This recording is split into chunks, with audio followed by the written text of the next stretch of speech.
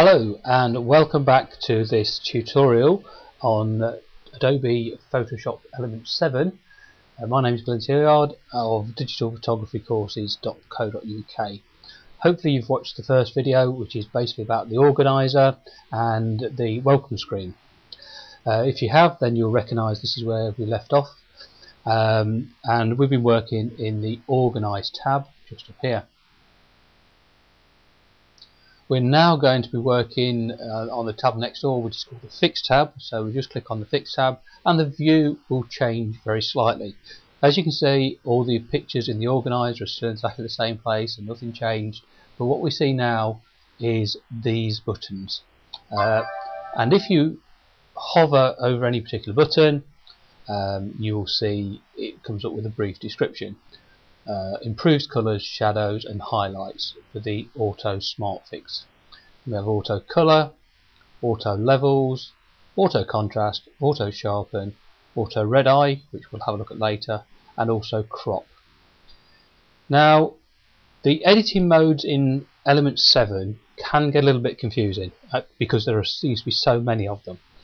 As well as the quick fixes we have here, we've also got another button which says Editor, and if you click on that, you'll notice you've got a little down arrow which suggests that there are other options underneath, and we have Quick Fix, Full Edit and Guided Edit. So those are also echoed down here. So as you can see, there's actually quite a lot of ways to edit your photographs. Now the main thing with the Quick Fix, if you like, window that we have here, this tab, is you can make the changes actually here in the organiser window. So if we take a quick look at this photograph here, then it was actually the Leaning Tower of Pisa, and it was actually taken through the coach window as we're driving by. So it's a little bit dark, could have been a bit brighter, and it's also a little bit lacking in contrast. But that's okay because it's useful for me to be able to demonstrate these various techniques to you. So as I say, we're here, we're still in the organiser, we've not opened an editing window as such. We can make the pictures here a little bit bigger or a little bit smaller if we want to. And what I'm going to do is select this picture and just click on Auto Smart Fix. And there we go, a dialog box saying the work's being done, it's done, and our picture has been greatly enhanced. Now there's a couple of things to notice. If you look towards the top here, you will see a little stack that says version set, and if you look closely, it actually looks like two photographs laid on top of each other, and that's exactly what it is. This is called a version set, and when you've made a change to an image, what Elements does is shows you the corrected image, and if you just click on this little tiny arrow at the side, it will show you the original image.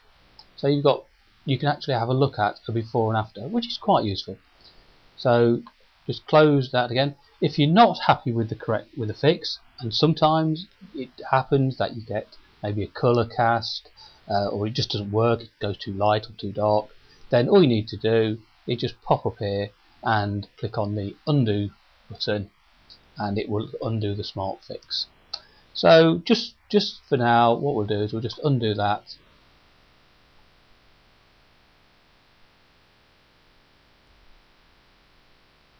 And we will have a look at some of the other buttons down here. So if you remember how it was originally, so this one's auto colour, and as you can see, it's not made a massive amount of difference. So let's have a look at auto levels. What we'll do is we won't go back. Let's have a quick look. There you go. Oh, it has. It's changed the colour slightly. But let's have a look at auto levels. Oops. So that's the auto colour. Then we also have auto levels. So we'll just have a click on there, see what happens. Whoops. Just click off the picture there. There we go. Auto levels.